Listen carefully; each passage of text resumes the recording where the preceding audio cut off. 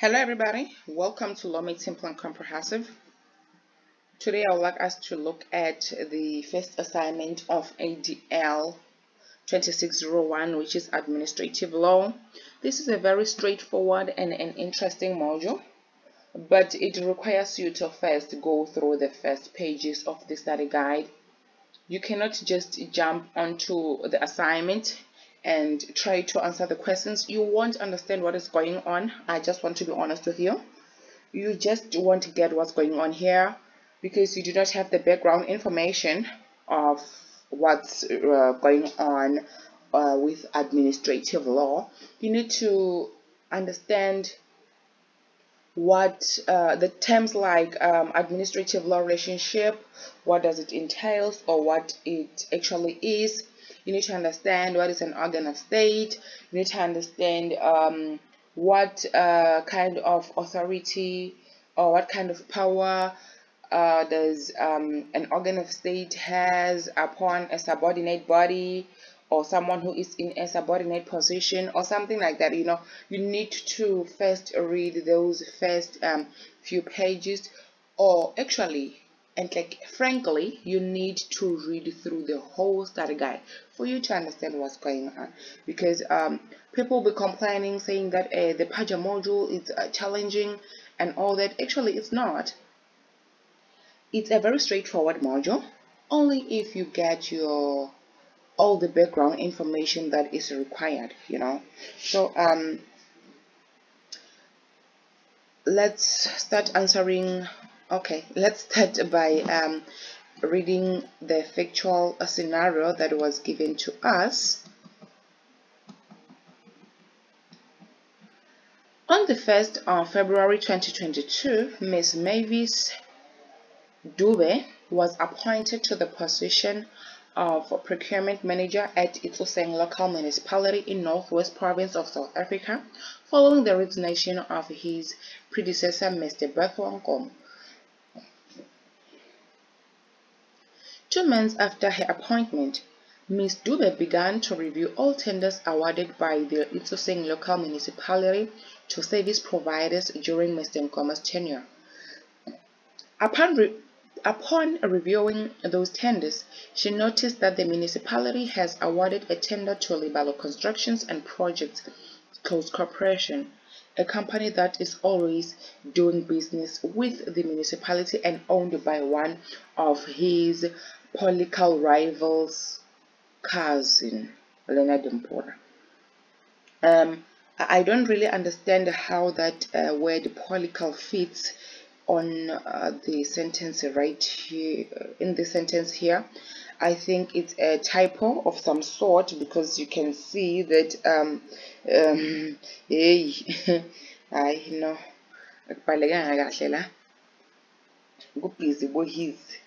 I don't know if Miss Dube is now a he, but then a skolapo. So I think maybe they wanted to say political rival, cousin Leonard Mpora. So I don't know, but that's how I take it, that they wanted to write political. So there has just been an error of some sort. Okay, to build 200 RDP houses in the district of Lefare District Municipality in the Northwest. Ms. Dube decides to cancel the preceding tender for unknown reasons. The notice was published on tender notice number 6 of 2023. Ms. Dube was exercising her powers as enshrined in Regulation 13 subsection C of the Municipal Finance Management Act of 2003, which states that, guys, in my experience of doing ADL,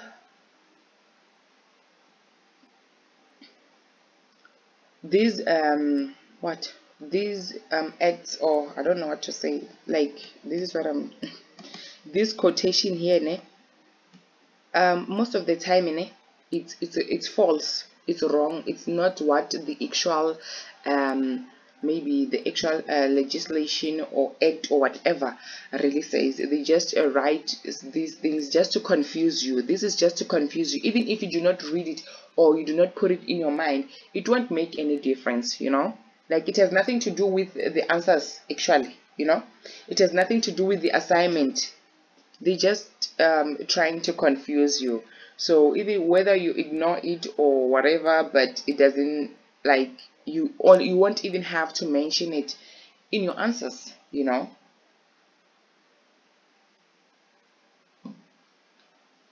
It reads as follows: organs of states are entitled to terminate the procurement contract if they found that they were or are irregularities during the procurement processes, and or the procurement contracts have been concluded in contravention of the applicable legislation. That is false, guys. Ne? Following the cancellation of the tender, Ms. Dube appoints Batupili Consulting Pty Ltd to complete the work. Ms. Tempura decides to confront Ms. Dube about her decision to cancel the tender and demands reasons for her decision.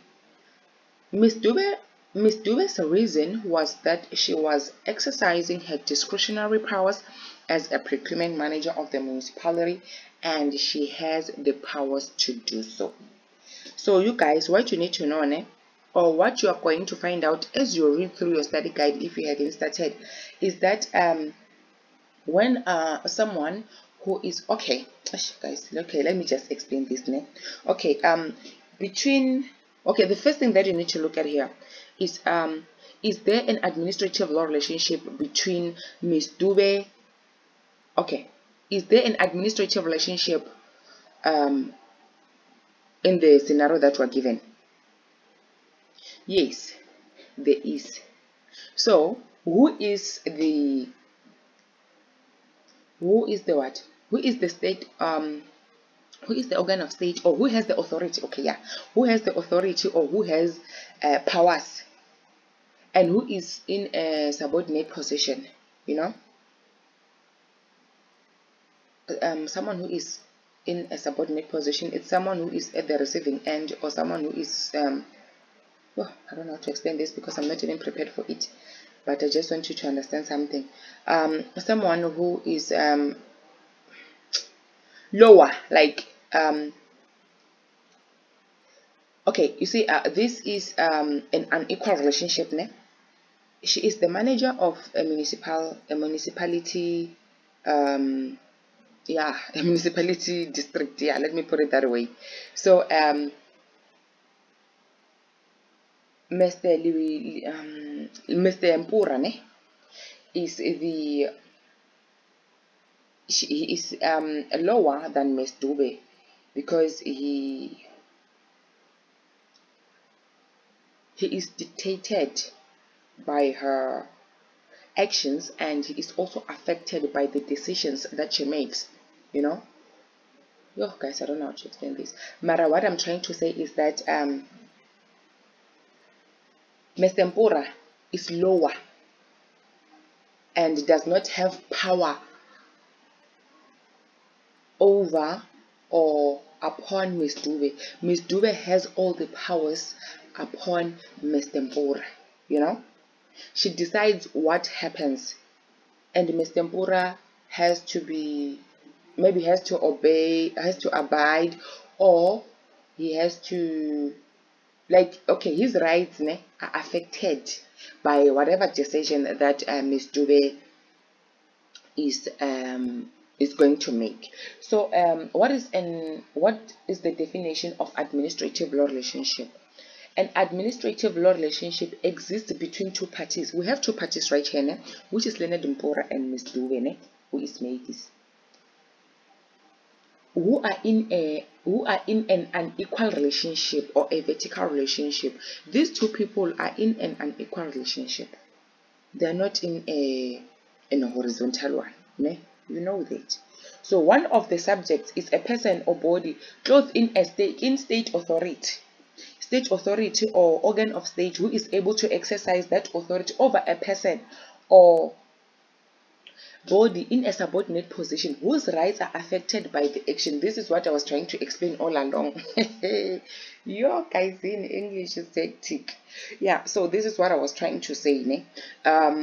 You need to first know that you need to first ask yourself, is there an administrative law relationship? Then you can start answering the question, and you need to identify in your mind who is in the subordinate position and who is the organ of state, or who is clothed with a state authority. Miss Adube is clothed with a state authority because of her position, or because of the title of her job, or whatever. She has power to say what goes or not. Yeah, simple as that. Okay, let's start by looking at the first person.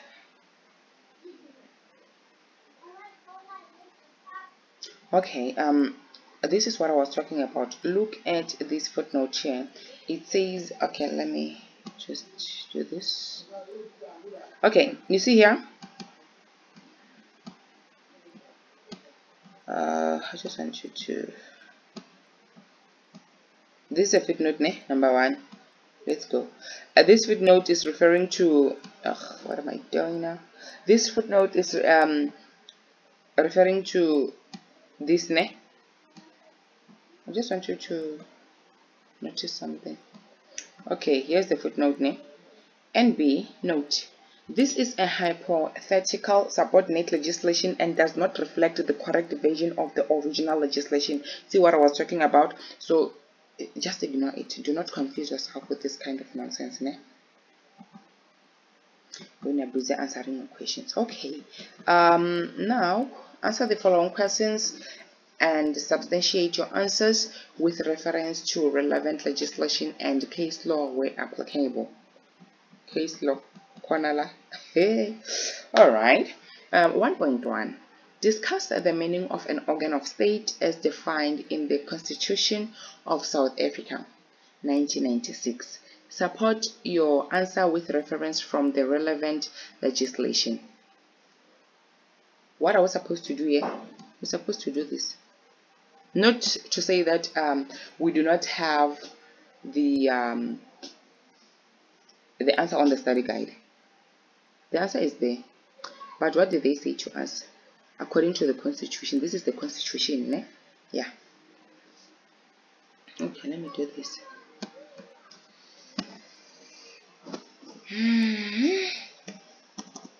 I just want you to see. The Constitution of the Republic of South Africa, 1996, Okay, we're on page 122. Okay, sure. Now I want to know the definition of organ of state according to the Constitution. It says here, this is the part that I'm going to read. Hey guys, because I'm tired. The thing is, I'm hiding my. Okay, sure. Okay, this is the definition from the Constitution. It reads as follows: organ of state means, subsection A, any part of state or administration in the national, provincial, or local sphere of government. Where does Miss Mavis fit here? On the national, provincial, or local sphere of government? Where does the municipality fit? You know the answer. Yes. So subsection B. So okay, like that first sentence alone that we read, it's actually telling us that Miss Mavis is the one who is the organ of state. She is the one who is clothed with state authority. Subsection. Okay, subsection B. Any other functionary or institution exercising a power or performing a function in terms of the Constitution or a provincial constitution, or exercising a public power or performing a public function in terms of any legislation but does not include a court or a judicial office. What is the municipality? It's a public I don't know. Let me rather say the municipality is there to perform public function, ne? So let's go to our study guide.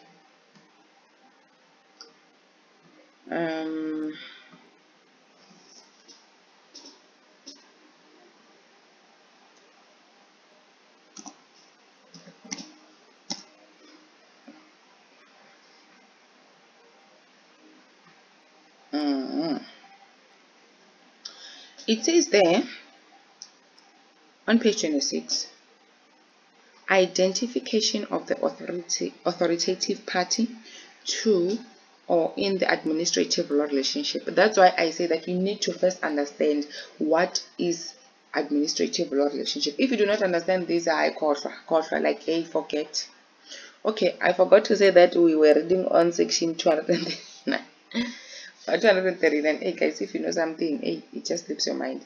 Okay, I just want to start reading from here now. It says we have said that it may sometimes be quite difficult to identify the authoritative party. The Constitution has tried to address this difficulty by providing a broad definition of such a party in authority, calling it an organ of state. Section 239 of the Constitution, where we were reading just here. This is section 239 of the Constitution, as you can see. Let's go back to our guide.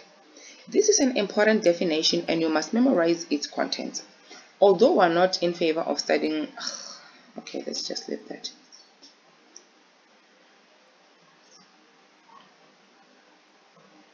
Let's go to our section 239 of the Constitution. What does it say? It says exactly what we read on the Constitution, but this is our study guide, so the answer is automatically here. So what you need to do is just to write everything that is there. Make sure that you show that it is a quotation, because you're not going to like paraphrase it or whatever.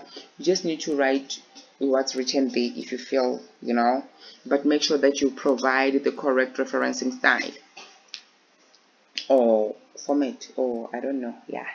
So the Miss Mavis Dube is the organ of state of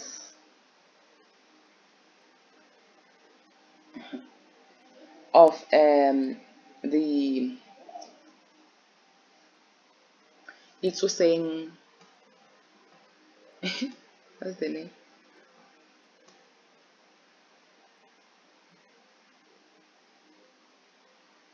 It's also saying local municipality, and it is a local sphere of government, Remember what it says here. Any department of state or administration in the national, provincial or local sphere. So the municipality is on the local sphere, Number one, we have our, it's 5 marks or 6, I think it's fine.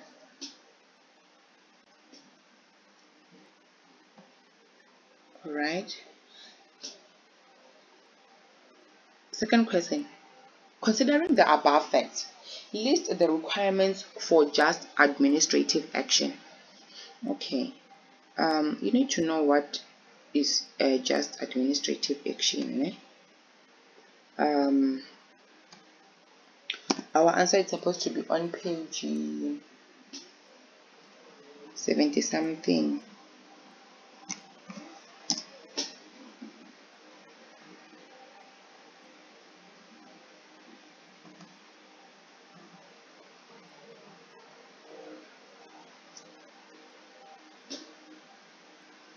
An explanation of the concept of just administrative action. Section 33 reads as follows. This is section 33 of what? Of the Paja, ne? I don't know. Do I even have the Paja here? Oh no, I don't. I think it's section 33 of the Paja. It can be section 33 of the Constitution. Yeah, I think so. Alright, it says here, just administrative action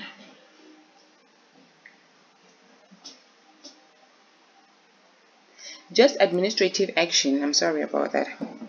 Section 33 subsection 1 says everyone has the right to administrative action that is lawful, reasonable, and procedurally fair. 2. Everyone whose rights have been adversely affected by administrative action has the right to be given written reasons. Remember, let's go back to our set of facts. I want us to read this part.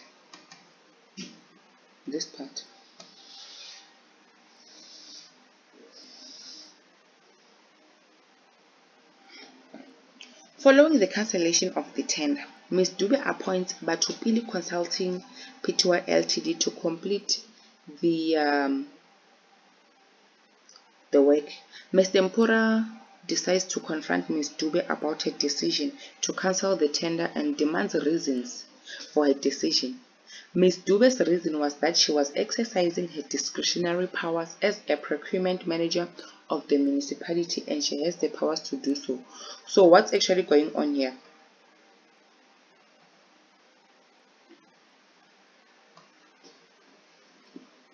Ms. Dube decides to cancel the preceding tender for unknown reasons. Like, she hasn't given any reason for her decision to cancel the tender, ne?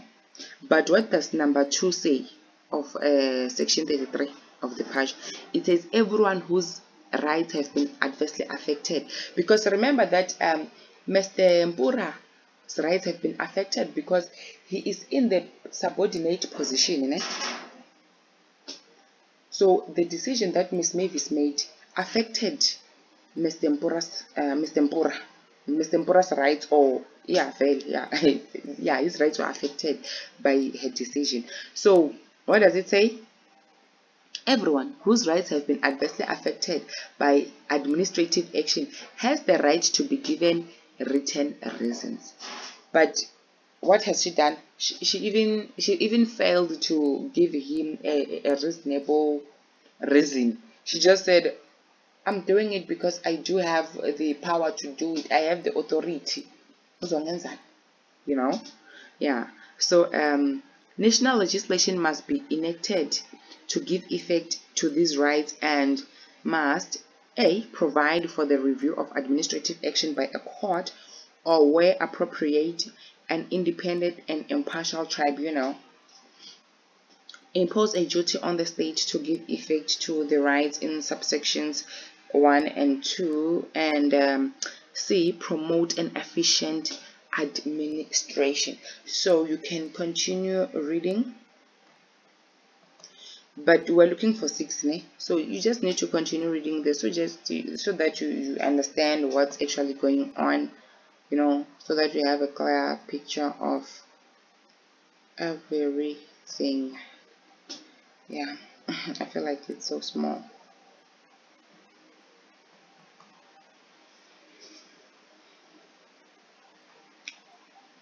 So these are the requirements, ne? Remember, it's 6 marks, ne? Just want to show you something. It's 1, 2, 3, 4, 5, 6 marks. Straightforward. Hey guys, I don't know. I might be wrong, but that's what I think. Because one thing that you need to keep in mind is that I'm not a lecturer and I do not have the memo. So I'm just using my mind to do all these things. Okay, the third question, 1.3. Kindly advise on what authoritative sources of law from an administrative law perspective could labor law construction and projects close cooperation rely on in support of its case if the company aims to challenge the decision of the procurement manager. So here we just need to provide a list of authoritative sources that we have in administrative law. That is supposed to be on page 30 something. Okay, hey guys. The sources of administrative law, binding or authoritative sources. Number 1, the Constitution of the Republic of South Africa 1996. 2, legislation. 3, case law, judicial precedent. 4th, common law. 5th, administrative practice, custom or usage, and Ubuntu, which is the 6th one. 7th, international law. So there are 7 marks. This is what they're looking for. Full stop. We do not explain, we do not say anything, we just list them the way they are. The last question says, assume that no reasons were given by the procurement manager to Libalo Constructions and Projects CC for the cancellation of its contract. What remedy is available to Libalo Constructions and Projects CC if it is not satisfied with the lack of reasons provided by the procurement manager? Answer the preceding question in terms of the relevant provisions of Pagure for 7 marks.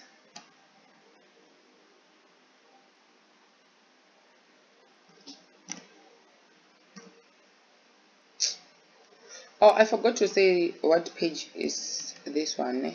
Hey guys, page 35 of the study guide.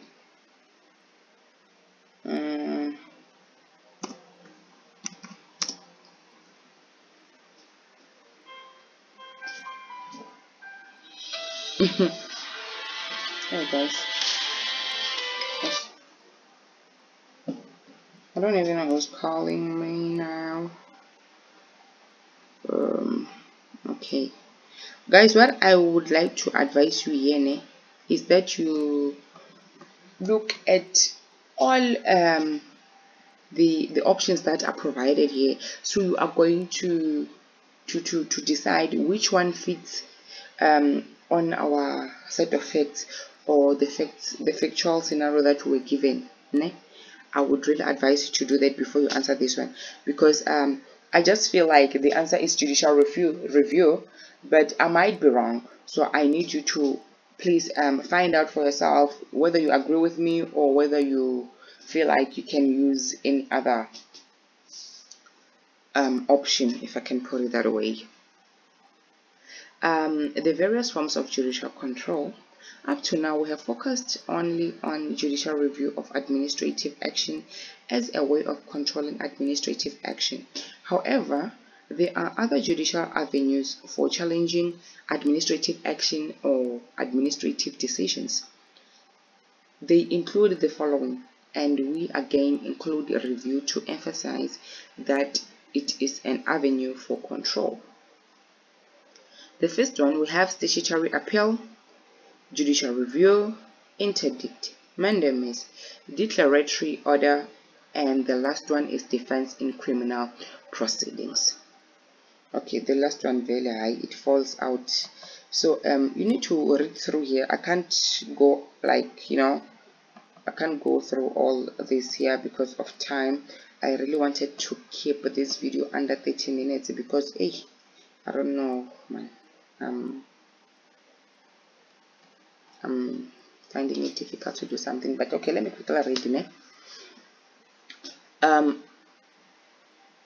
Judicial review. Okay, my answer is judicial review. Just read under judicial review and find out if you agree with me. Yeah, then you write there, because I want to keep this video under 30 minutes because I struggle to upload videos which are over 30 minutes. I don't know what's going on. I feel like I think this app has something to do with whatever. So from me to you guys, keep well and study very hard. Until next time.